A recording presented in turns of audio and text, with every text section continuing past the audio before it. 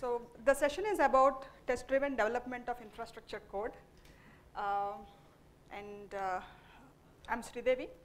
I work as a lead consultant with ThoughtWorks. I have been in software testing for about 10 years now. I was testing different kinds of applications in a couple of domains, worked on building test frameworks for most part of my career, and I also worked on different languages. So that's about me.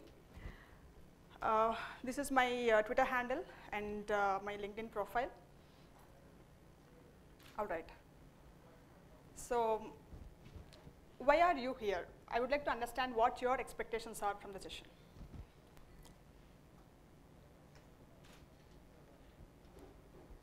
What are you expecting to learn here? So new way of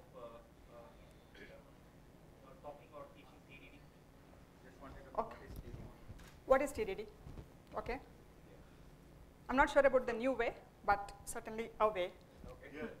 How the infrastructure code can fail when the test fails. Mm-hmm. I mean, how it fails and then how the test passes, because the cycles are very fast, and infrastructure to have it create and fail and have it. So it's a slow process. Infrastructure is a slow process. Right. So I think we need to reconcile how it happens. Okay. So how testing can happen against infrastructure code, and how fast or how easy it is to test it. Yeah, I think we'll cover that. Okay. Anybody?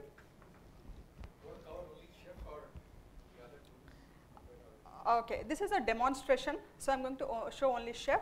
The concepts I'm sure are going to apply for any configuration management framework. But from my experience, Chef has better testing support than Puppet. It actually comes with out-of-the-box testing frameworks, which I'm going to use here. So Chef is one of the testing methods?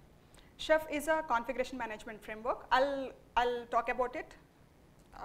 I have a small Chef 101 basics kind of a slide. All right. So what is test-driven development? I think most of you might have attended today's keynote, and the speaker actually spoke in depth about test-driven development. So he compared tests as automated warning signals in a nuclear power plant, actually.